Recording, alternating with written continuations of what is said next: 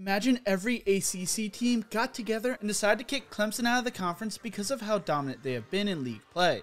Or if the SEC did that to Alabama, or the Big Ten with Ohio State. It seems unfathomable. Well, back in 2019, St. Thomas, a Division III school located in Minnesota, was kicked out of their conference because of how dominant they had been. What happened next is something that has never happened during the modern era of college sports. Before we get into what actually happened, let's set the foundation surrounding the history of the St. Thomas Tommies football team. The University of St. Thomas in St. Paul, Minnesota began playing football in the late 1890s, and its first official varsity intercollegiate game was played in 1904. They were originally a charter member of the Minnesota Intercollegiate Athletic Conference in 1920. They won their first conference title in 1922 after going 8-1 and 4-0 in conference. They have since won 21 conference titles, shared and outright. In recent seasons, the Tommies became a dominant force in multiple sports, and on the verge of the 100th year anniversary of the league, it was revealed that the conference had voted in secret to kick St. Thomas out of the league. The Tommies won the MIAC's men's and women's all-sport titles in the 11 years leading up to being voted out of the conference, but the football dominance is what has rubbed people the wrong way. Since head coach Glenn Caruso took over as coach in 2008, the Tommies won 6 conference titles and played in 2 NCAA Division III championship games. They routinely blew out conference opponents, racking up 9 MIAC victories by 50 points or more in the 2017 and 2018 seasons. According to the Star Tribune, the tipping point for many came when the Tommies beat St. Olaf 97-0 in 2017. In 2018, they went 8-2 and 6-2 in conference play, which was good enough for 3rd place in the MIAC, which was their lowest finish in Caruso's 11 years.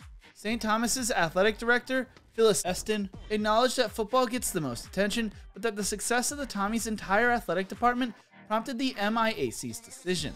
The league's presidents for weeks were considering an oust to St. Thomas, all in secret like I mentioned earlier.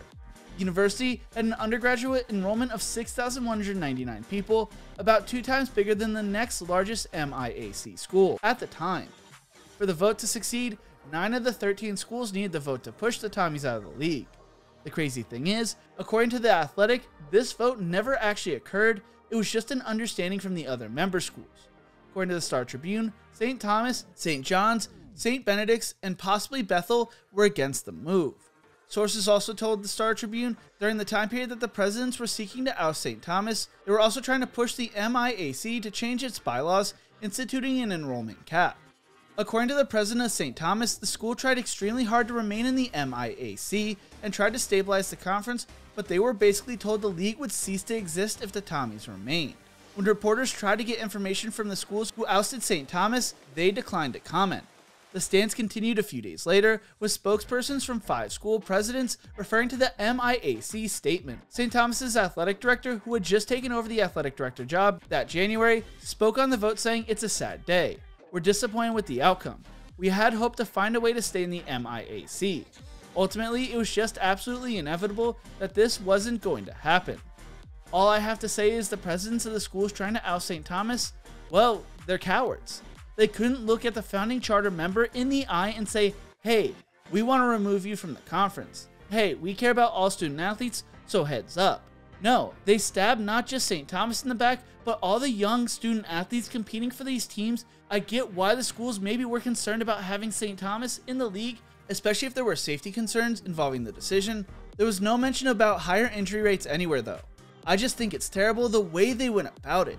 The people in power at these universities went behind a founding member's back to make this decision that was not unanimous. Had they been open about the whole situation, it would have allowed St. Thomas to be better prepared. Instead, they waited for a change in athletic directors. This also ended a major rivalry game for the Tommies with St. John's football. The 2 football powers have played 88 times, and the 2017 game drew a Division III record crowd of 37,355 at Target Field. The 2019 game was played at Alliance Field. The 19,400-seat stadium in St. Paul is home of the Minnesota United soccer team. Questions were raised about whether this was truly fair for St. Thomas, as before they became so dominant over the decades leading up to this decision, St. John's had dominated the league, winning 4 national titles and 33 MIAC titles. According to the Star Tribune, St. Thomas won their games by an average score of 63-9. St. John's won theirs by an average score of 44-7.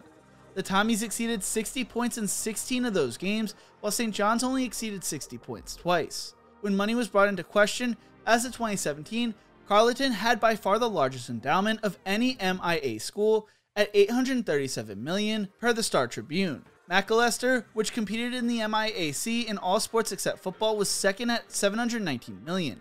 St. Thomas and St. Olaf, two schools at the center of the story ironically, have near identical endowments of just under $500 million. From there, it drops considerably to St. John's with $180 million. Several others, including Hamlin and Augsburg, are below $100 million. It's safe to say that of the four schools with the largest endowments, St. Thomas has prioritized and achieved athletic success, in addition to success in other areas, more than the other three. If I were St. John's officials, I would be looking for a brand new conference, or at least be prepared because it seems like some of the school's president's solutions to losing is kicking people out. I know that is harsh, but again, these schools did this in secret. St. Thomas had until last spring to figure out the next step, and at the time it looked unclear on which way they would go. Eston told the Star Tribune, "We need to assess all our options, take a look at what we think is best for St. Thomas, and work hard to receive an invitation to wherever that might be. All options that are available to us are on the table." If they decided to stay at the Division III level, the Wisconsin Intercollegiate Athletic Conference was open to adding the Minnesota powerhouse. The league also considered joining the Northern Sun Intercollegiate Conference, a Division II conference that had 9 of their 16 members located in the state of Minnesota.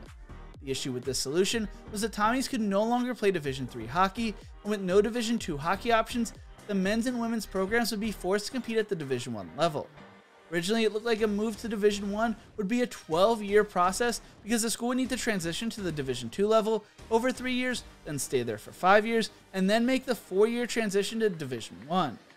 Then a little over a year after the news broke about the MIAC's decision, the NCAA granted permission to St. Thomas to move from Division III straight to Division I, foregoing Division II and the 12-year process.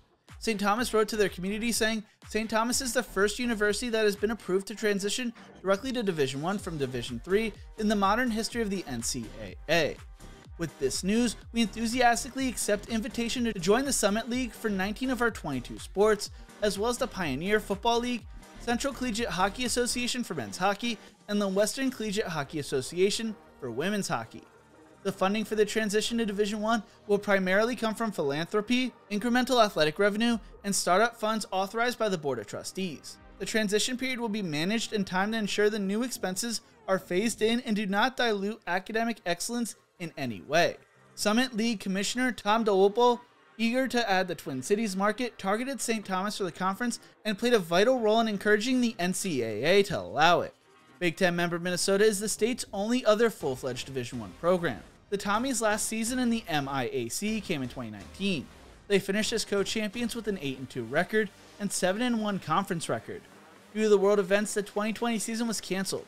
Like I mentioned previously, St. Thomas joined the Pioneer Football League, a non-scholarship FCS conference that currently covers 8 states from California to Florida to New York.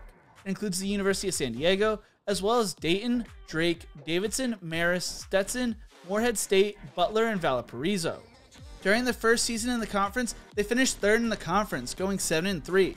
They lost to FCS powerhouse Northern Iowa 44-3, San Diego 27-24, and Davidson 42-15, all of which were on the road.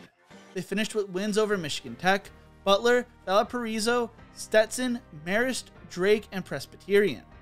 This upcoming season, they will play out-of-conference games against Southern Utah, Michigan Tech, and Lincoln, California. The university did not have any plans for larger facilities at the time of the move, but would evaluate and raise the funding if need be. The Tommies will not be eligible for the FCS playoffs until the 2026 season due to the NCAA transition rules. Personally, I think St. Thomas's athletic journey has been a crazy one over the past few years, and I think it'll be interesting to watch how their program changes as they make the transition. What do you think? Will St. Thomas be able to dominate the Pioneer League like they did with the MIAC? Let me know in the comment section below. If you enjoyed this video, make sure to leave a like, subscribe for more college football content, and check out one of my other videos right here. Thank you so much for watching, and as always, remember to embrace the grind.